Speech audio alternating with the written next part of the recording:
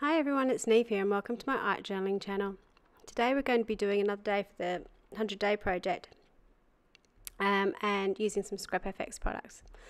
So I'm starting off with this new rice paper from Scrap FX, which I'm a little bit proud about because it's actually one that was designed by me. And it's some of my backgrounds that I've been making over the last few years, weeks, months, which have been printed onto some rice paper, and they're lots of fun to use.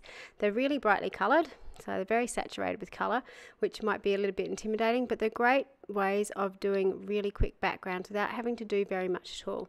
So the piece that I've got here is one that I've chopped up for another project, and I decided I just want to use up all the bits and pieces in the background.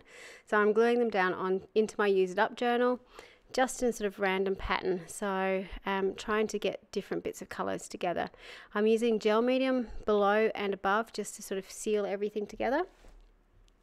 And it goes down really quickly. Now the great thing about this rice paper is it doesn't bleed. So even though it's really highly saturated with colour, none of that colour is coming off, which is fantastic. To fill in the gaps and sort of blend everything together, I'm just going in with some watercolours. This is a Jane Davenport set, but any set that I've had do the same thing, which seems a little bit odd because you're painting onto stuff that's got gel medium over it, but it sort of picks up the colours really well and just gives you that nice little translucent glaze of colour over the top of what you're working on. So around the edges where I had those white bits, I can fill them in. Any torn edges will be coloured now instead of having the white on it, so it just blends everything together.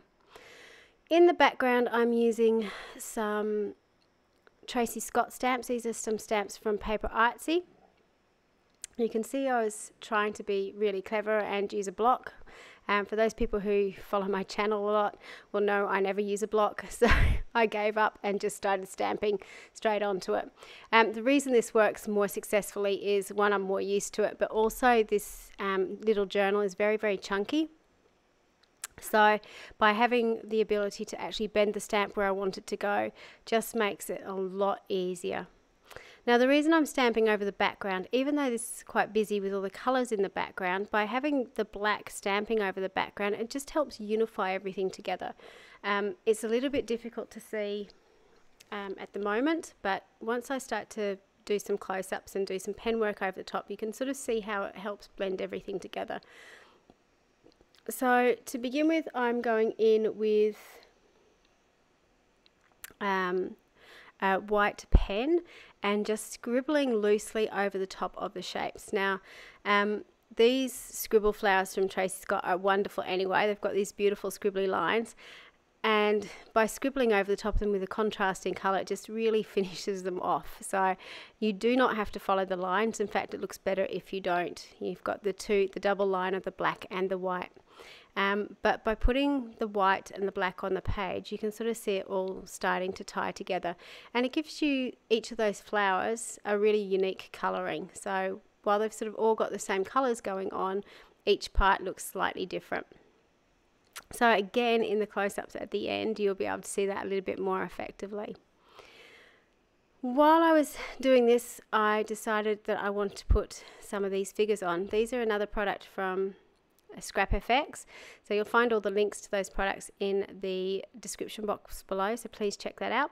These are called Graffiti People by very talented Michelle Logan, and they again are printed on rice paper, so they go translucent. You can see underneath what's going on. The other image that you saw I had cut out there is again by Michelle Logan, but it's actually printed onto cardboard and coloured, but the colour there was too much colour going on, so by able to have the figure in black and white sort of helped again pull a focal image on that page.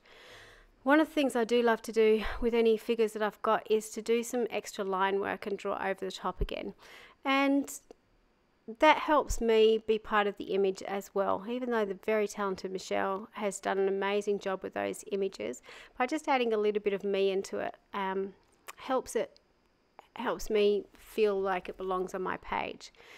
So I've just done some extra white lines with the really fine white Posca paint pen, and I've also used a red Stabilo pencil to draw in the little heart in the eye and put some red lips on.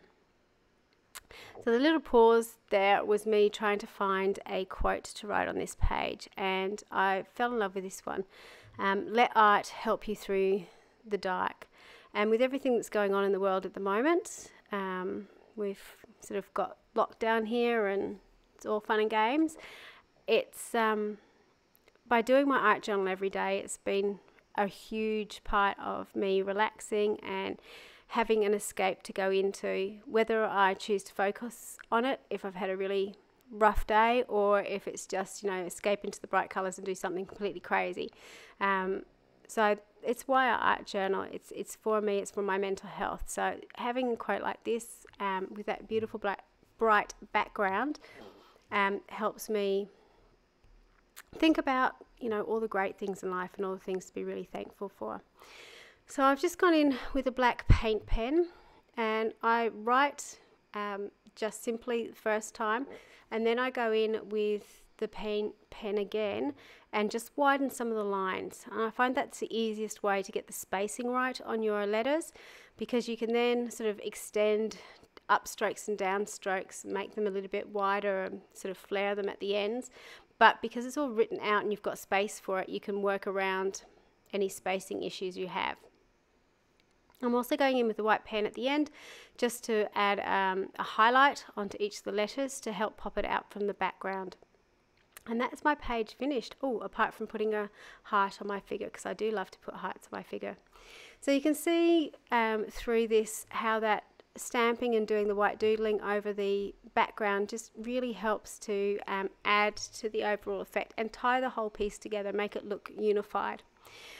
So I hope you enjoyed this short little video. It was really quick to put together, particularly because you had those pre-printed backgrounds. Remember, all the links to the products below or to the blog, Scrap FX blog, will be in the description box below.